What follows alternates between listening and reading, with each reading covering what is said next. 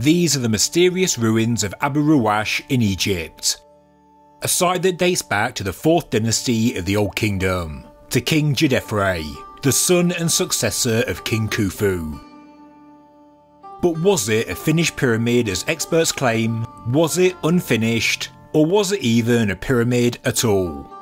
All we see today are 10 courses of masonry, a deep trench and a pit. It was dug into the limestone bedrock, but much of the core masonry, both limestone and granite, and the fine Tura limestone are now missing.